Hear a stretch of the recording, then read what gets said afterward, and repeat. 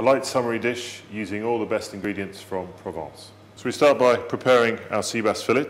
Trim off the edges, rub your finger along the red line in the middle of the fish. You just want to pluck the bones out. So we're just going to score the skin of the fish. Get the fillet, pinch it in the middle, just with the middle of your knife. Slices all the way down the fillet. Dicing the courgettes nice and small. Dice our aubergine. And next we're going to dice our pepper, similar size to our courgette and aubergine. Dice our banana shallot. Crush the garlic. Remove the skin. Chop it till it's nice and small. So we start by peeling the tomatoes. Remove the tough skin. And we just want to remove the seeds. We're just going to dice up our tomato flesh.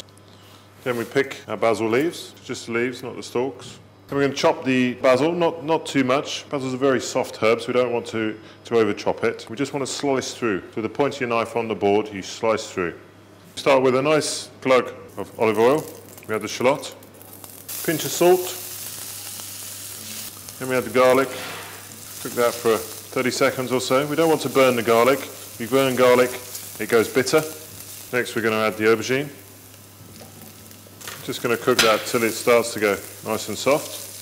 About a couple of minutes maybe. Next we add our courgette. Again, cook it for a minute or so, just to soften it up. A little bit more oil if it needs it. The aubergine tends to absorb the oil, so don't be afraid to add a bit more oil. Nice pinch of salt again. Then we add the red peppers. Again, we're just cooking these for a couple of minutes until they're soft, beginning to soften up. Black pepper. Tomato puree goes in next.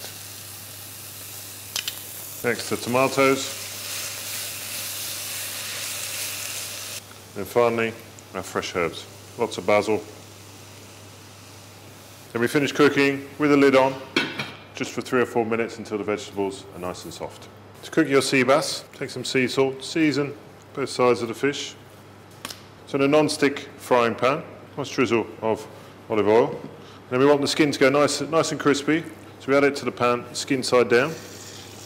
Nice sizzle.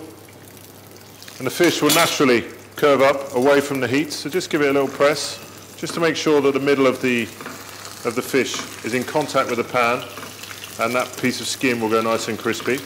So what we're looking for is just the edges of the fish just to start to go golden brown. So we turn the fish over, nice and crispy, and we're going to transfer to our baking sheet.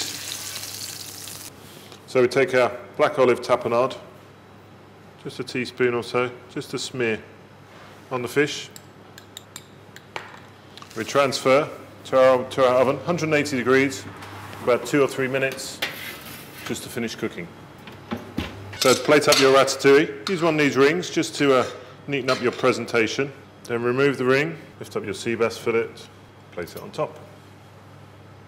There we have all the flavours of Provence on a plate.